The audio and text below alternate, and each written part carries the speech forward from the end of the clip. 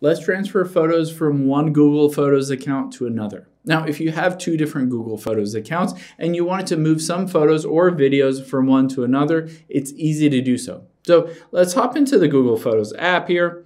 And all I'm going to do is swipe down and find a photo that I want to transfer. Let's choose this one.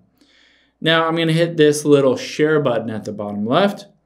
And then you can see under Send in Google Photos, here's a bunch of suggestions. Now, if you don't see your other accounts in here, just hit that new group and you'll send it to whatever that other email address associated with your other Google Photos account. But I can just send it to this one and I'm going to hit Send. So now I've sent this, I'm going to show you where to find it in the other Google Photos account. So let's hit X here, go back, and then at the very top right, I'm going to tap on my profile and hit this little down arrow. Let's switch to the other account here. And you'll see this has all of the photos associated with this different Google Photos account. However, I can tap sharing at the bottom right. And then you can see I have a photo here. I can just tap on it and there is that photo that I was just sent to basically myself. So you can hit that save button at the very top. This will save it to this Google Photos account.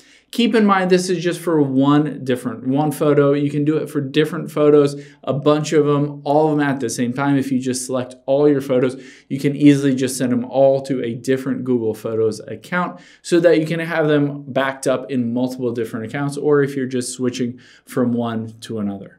Hope this helps. If you have any questions on that, leave them in the comments down below, and I'll catch you on the next one.